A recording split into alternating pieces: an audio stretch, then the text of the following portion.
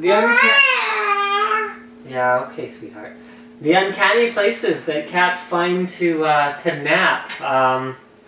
That playpen is supposed to be full of sort of extra baby gear and, you know, the swimming stuff. You know, the towels are sitting there to dry, and we thought that it would be sort of not that comfortable, and yet there's Rocket, who found his way into the baby's rocking chair that he didn't end up liking.